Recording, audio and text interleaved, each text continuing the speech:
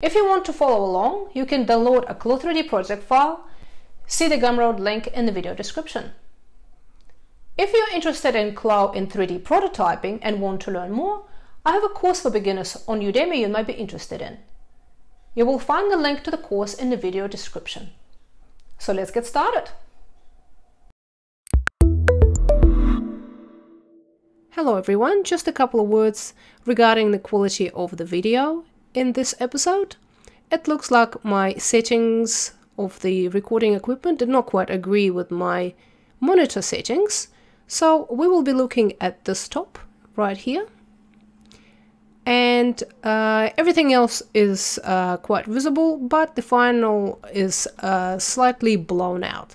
So hopefully you will still find the video useful, and I'll make sure to keep my settings correct for the next one. Thank you. Today we're developing the drape top. So let's start with setting up our bodice. First of all, you remember that we need to extend our bodice by about 23 centimeters to hip line, and then it's pointed here that we need to add another 4. First thing I will do is extend them. Right, first of all, I'll create a reference line and then delete these dots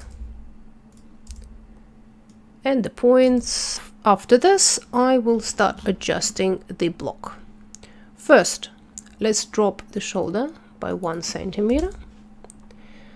Then we will add this 1 centimeter dot here at the center. So I will straighten it out first to make sure that it's actually 1 centimeter we're adding. 1. After this, I will add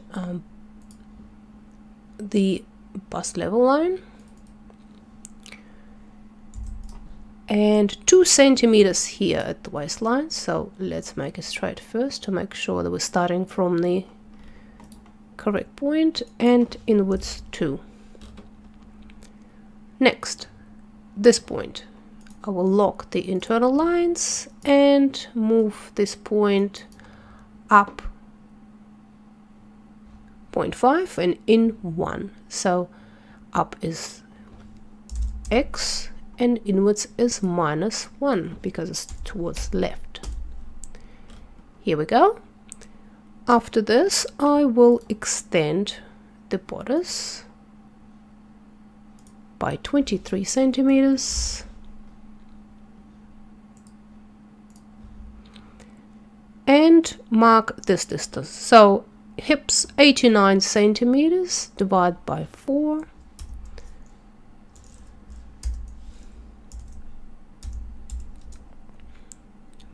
Plus 0.5. And it's wrong. Alright, 89 centimeters divided by 4 plus 0.5, 2275. Change length to 2275. And after this, I'll offset it again by 4 centimeters. And now we have this. Now, I would like to add just a little bit of curve here to make it nice and smooth. And let's sort out the dart. So the dart is positioned 9 centimeters away from the center back. I'll go into the dart. I'll place it somewhere here. And it's 3 centimeters total. So 1.5 on one side and 1.5 on another. And outline is 9 centimeters off the left side. Let's make sure that it actually is correct. 9 centimeters. Great. So the top edge of it touches our bust level point. So we'll extend it. And the bottom is 3 centimeters above the hip line and 0.5 towards the side seam. So let me push it down a bit. Then we'll take it up. It's just the easier way to go about it. And towards the right by 0.5. Great. Now I will remove the reference line, and now we have this pretty little back. Now let's do these things to the front as well. So I will add the bust level first, then remove this point and this, oops, and this dot and this point. Now let's do these parts first. 2 centimeters side, so from the vertical I will go towards there, 2 centimeters, and now I will lock the internal lines and deal with this point. So this point will go up and we'll mark. So X, it's right and left, so that will be 1 this time, and X same 0.5. Here it is, and this part is ready. Now we're offsetting this by 23 and marking the hip. This time the hip is 1/4 plus 2.5, so 89 divided by 4 plus 2.5, 24.75. Change length, 24.75. Great. Like this. And now let's offset it again by 4 centimeters. 4. That's not it. Offset the pattern outline by 4. Good. And a little bit of curve here. Looking nice. The dot. The dot looks like it's not going to be really cut out. So let's just create let's just create a dot and then we'll deal with this later. So the size of it is 2 centimeters. And it's in its usual position. The length, so 2 centimeters below the bust point. So let's offset this line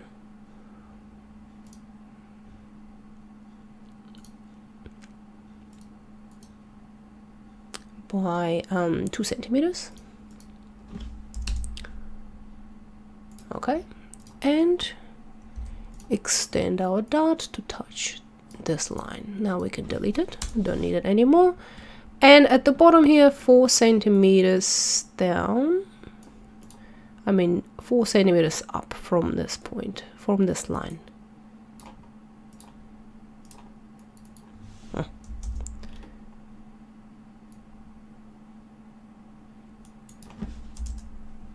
Great. Here it is. Let's remove the reference line. So next step, we need to create this circle here. It's 2.5 centimeters internal ellipse, I assume. So let's just plonk it right here. So with radius of 2.5 centimeters. Done. It's located right, it's touching this bust line of ours. So I will move it down here. Make sure it's in the middle. Touching. Great. And it's done. So next step is to create this neckline. It's sort of touching somewhere from here, I guess, to about there. Make sure it doesn't cross. See, that line doesn't cross the circle, but touches it. Cool. And it has to be curved slightly, so let's just give it a bit of a curl, but 1 centimeter curve, and it's looking lovely. Let's fix this like so. Great. So that's the neckline. Next step is this line and all these bits here. I'll split this. And I'll just add a point at 9 centimeters below this side. And then I will need to join this point with the center of our ellipse. But first, I will turn our dart into internal shape like this, so it's out of my way. So here it is. A little bit of curve perhaps to make it nice looking. Great. And another one that sort of joins here a little bit. So let's just draw something like that and then give it a little bit of a curve. I think it's just to keep it nice and smooth. Great. So these things are done. What's next? Now we need to get this pattern functional. So all these bits need to be joined in. So for that, I will do a little bit of a sneaky move. I will remove these points here. And then I will move this out like this. After this, oh no, hold on. I need my reference line. Now I can move it out like this. Okay. Then I'll take my trace pattern tool and I will trace all the points, all the lines that I need. Just add one more. All the points I need in my new pattern. So that would be all of these bits here and that too. And of course these ones. Only the outlines, because trace pattern tool will bring all your internal lines in as well. So now you got this, you right click and go trace the pattern. There. Now the pattern has been traced. I will copy this circle and place it back here, because we might need it later. Okay, so let's see what's next. Next is marking the cutting lines. I will remove this bust level line and now mark some points. So 3 centimeters here, 2 centimeters here, 13 centimeters below the waist,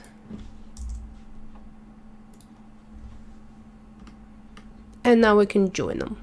You see it here on diagram that we have a line from the center of the circle divided into 4 parts. Let's do that. And we'll split it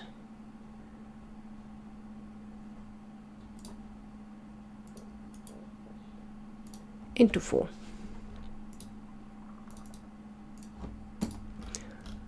Now I will add these points here, these lines. So you see that each of them connects to a point on this short line. So the upper one goes to the outer line, the bust one goes to the next one,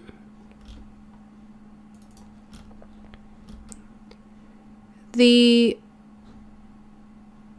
one from the waistline goes to the no, hold on. Let's see. The one from the waistline goes to the first.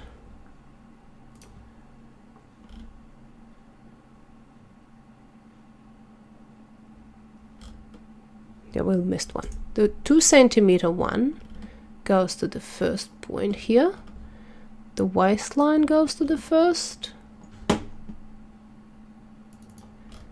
The 13 centimeter goes to the second, and one more sort of going from, as you can see here somewhere. I'll move it and place it here. Okay, so first of all I'll need to extend this line past like this. So there are some curves there, of course. So we'll see that this one curves inwards.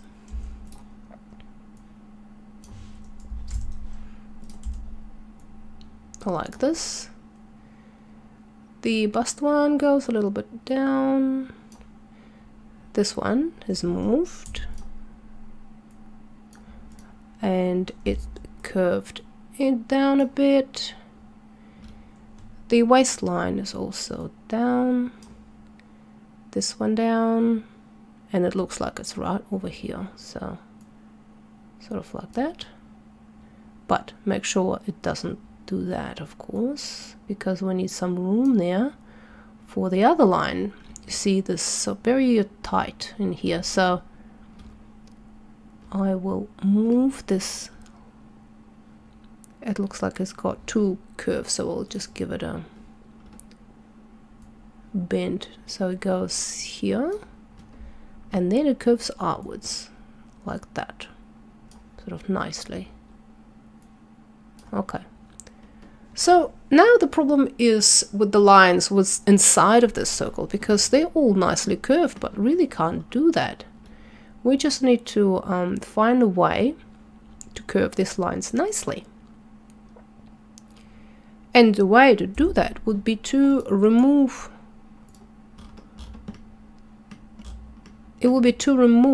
these short parts here, these short segments, and sort of curve them separately. Okay, so this is how I'll do it. I will add point to intersection, and then I will remove. I'll split it and remove this part, and do the same thing here.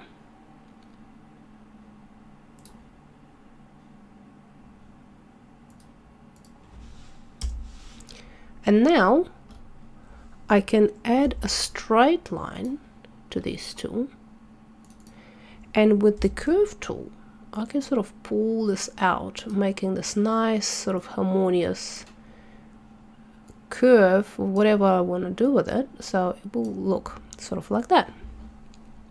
And I'll do the same thing with every single one of these lines.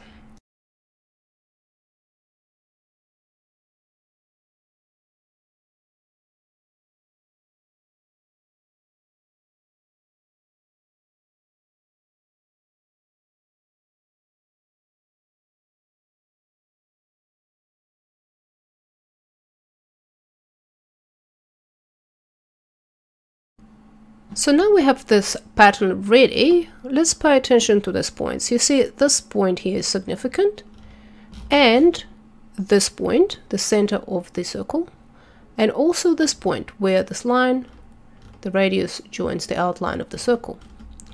So the next thing will be to cut this pattern along these lines.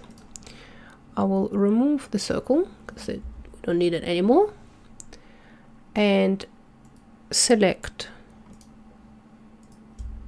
the lines. Now first I will split it along this one and this.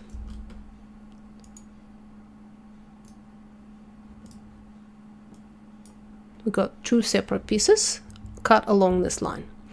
Next I will cut all these top and bottom parts.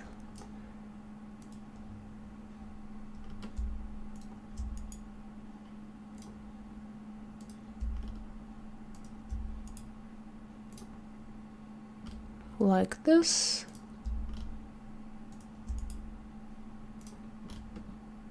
And also these ones. Cut this bit out and do the same thing with the lower part.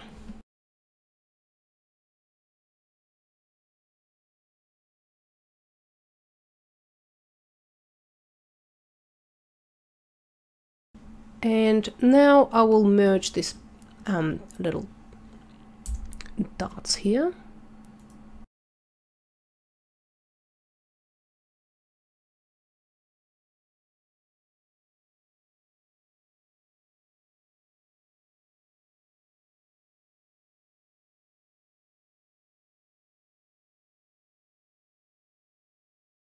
Good.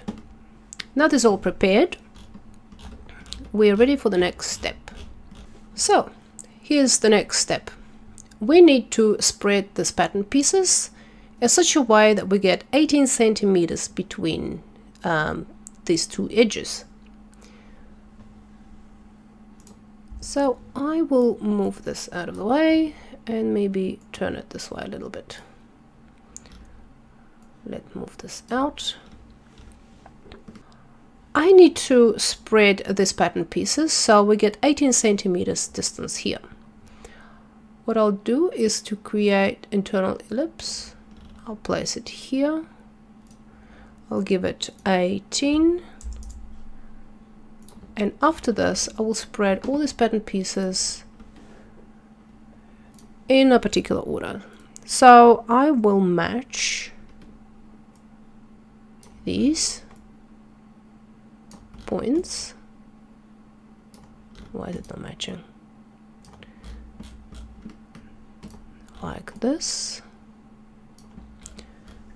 And open them up.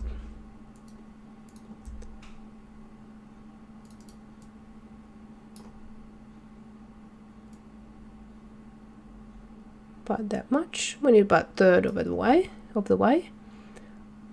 After this, I will rotate these two.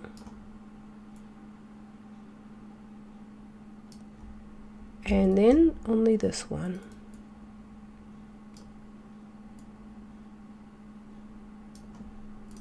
Like that. So we get about 18 centimeters in between. The other ones will have to be the same way. So I will first of all rotate them all to match sort of that, those pattern pieces like that. And then I will touch. So that looks like here, one sort of slides under another one.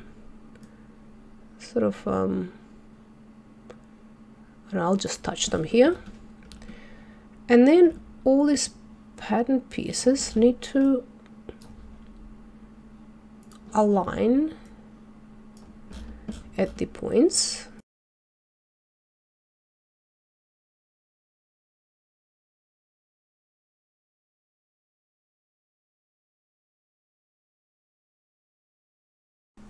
So after this, we'll need to trace this pattern piece. Let's create pattern. Go to the semi-transparent mode. Grab our pin and start tracing. So we'll need the points.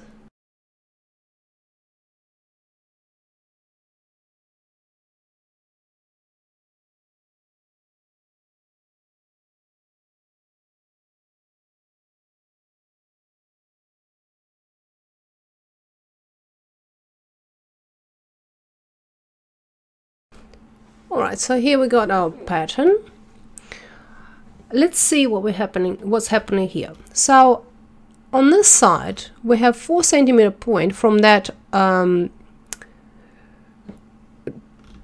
where this pattern piece is joined. So we get 4 centimeters down, right? So let me mark that one.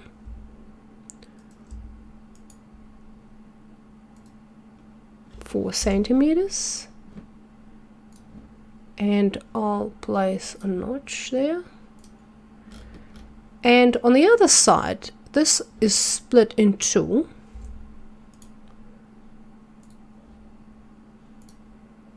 And then on both sides we have 4 centimeter points. So 4 on this side.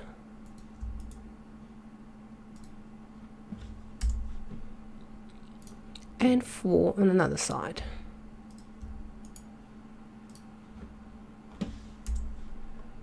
Like this. And then of course we'll take the notch tool and mark these. Great.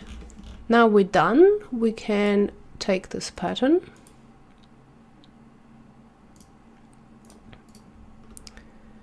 and get rid of all these bits here.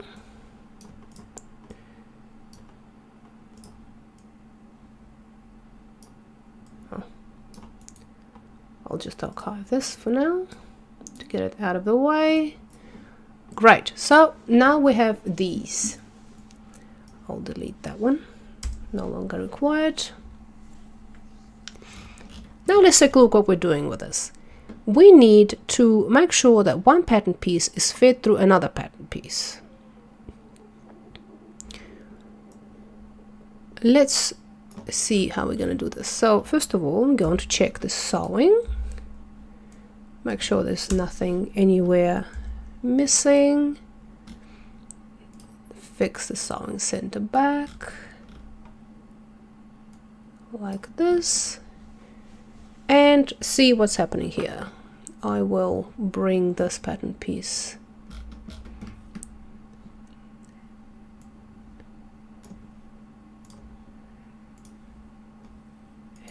to proper arrangement over here. So this shoulder obviously is sewn there, so we'll take our tool and go 1,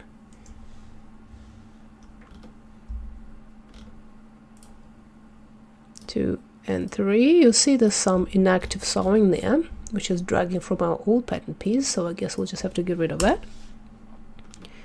So here's this pattern piece.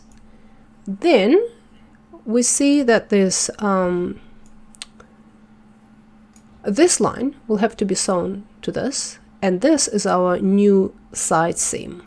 So if I assimilate now, of course everything's going to fall apart, so I'll just create a copy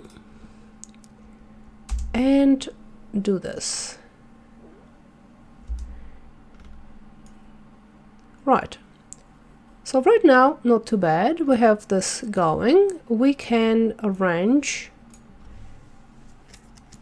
these pieces. What I'll do here is I'll add a pin here just to hold in place like that.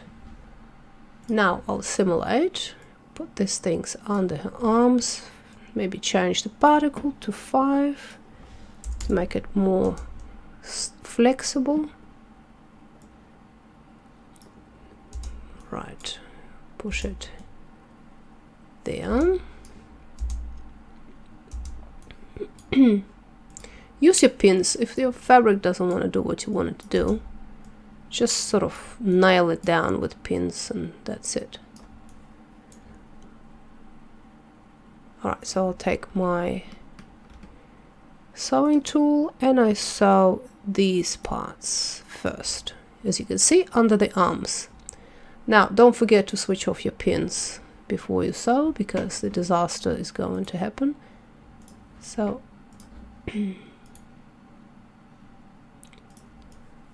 only selected pins. Still some happened, but not too bad. Okay, so now the underarms have been sewn. I would like to sew these hips here. I will delete this pin and this one, and I will sew this and this.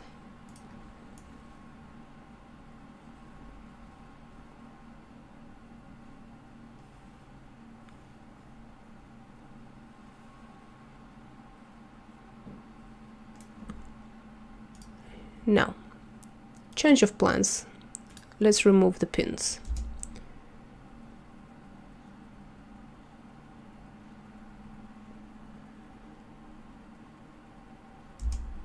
Look, something that we wanted just happened.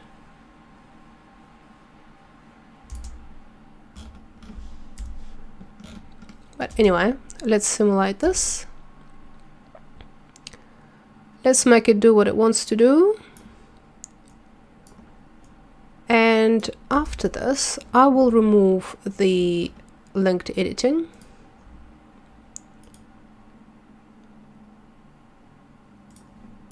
And I will temporarily remove this sewing. So now we have this pattern piece floating free, and this pattern piece have been sewn. What I want now is to make sure that this hole here stays open, because I will be feeding my pattern piece through that hole. So I will keep that open, and I will sort of widen it as much as I can. And just move it away from the body a bit, like this. And after this, I will take this pattern piece here, and I will add pin to it, to the corner, so I can manipulate it easily. Another one I will add here so it doesn't sort of flip around. So this is a critical kind of part, so make sure you save regularly as you work, because the crash is quite common, and also you might tangle the mesh. So let's save it at this point. And let's begin. So I will move this pin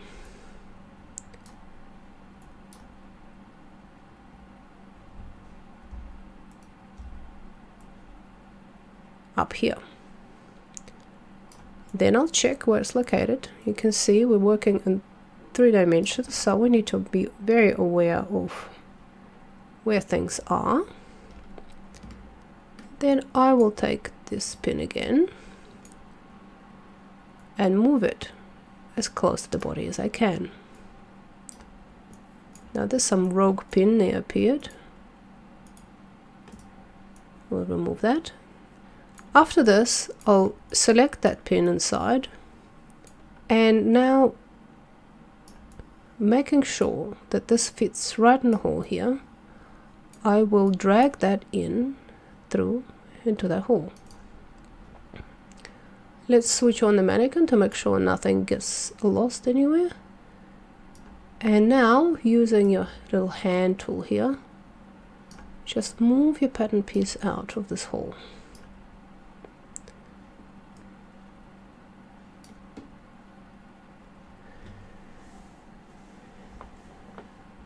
While we edit, let's add another pin. And now move this out this way. Remember to work in all the dimensions.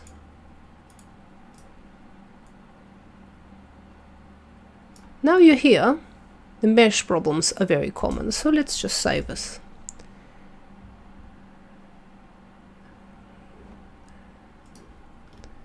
Now I will need to bring this over to another side. Remember that our pins are not allowing anything to move, so it's probably time to start loosening it up a bit.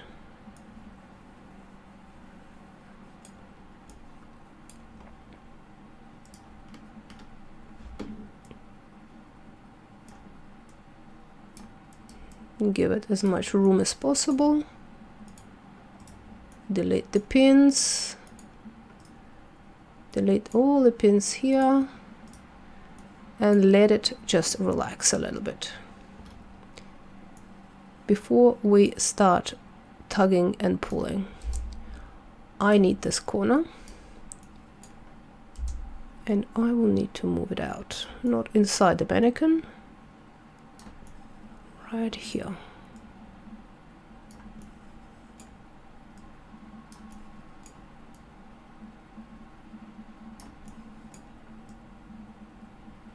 There. This is where it will go. So all this time you'll be like removing, adding pins, adding, removing pins. This all will be controlled with pins. So you got this in your control now, like this. Time to do some sewing. Bring it as close as possible. Make sure you don't have any pins anywhere. Something's happening there. must be a pin by mistake, so I'll just delete all pins and quickly add a new one to make sure that we have got that rogue one. Alright, now we're ready. Now let's sew this piece to this one.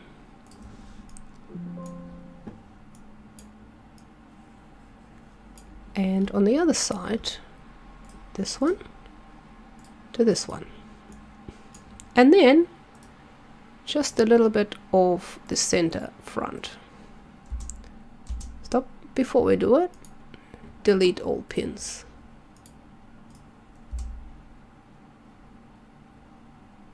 Alright. We almost lost mesh there, so be careful when you sew. Don't add too much sewing at the same time. Let's do the side.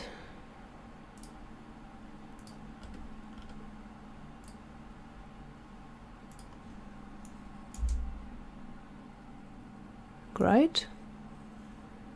And now we're going to sew a little bit more at a time to tighten our seams, but not sort of suddenly, so it doesn't make a big jolt and tangle or rip the mesh. Oh, sorry, that's not done. That's been wrongly done. Okay, let's do that. So I'll just tighten it slowly, a little bit at a time, until we get to the notch. We might not be able to get all the way to the notch, but we'll try. Okay, that's good enough. Save.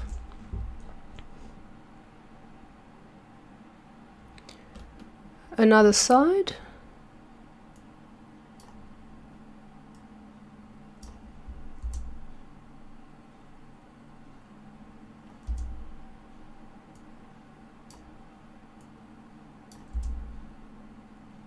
Good.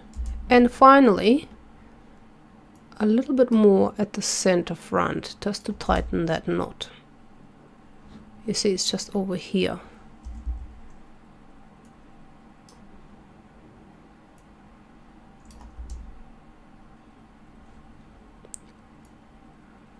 Will it allow us to do more?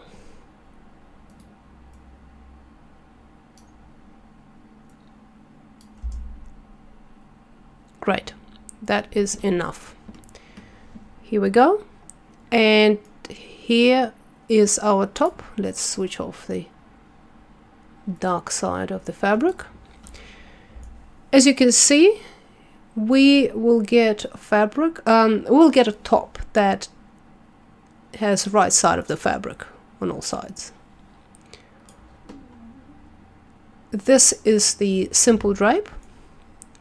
A little bit more work with the mesh, but I hope you enjoyed it, and I will see you next time.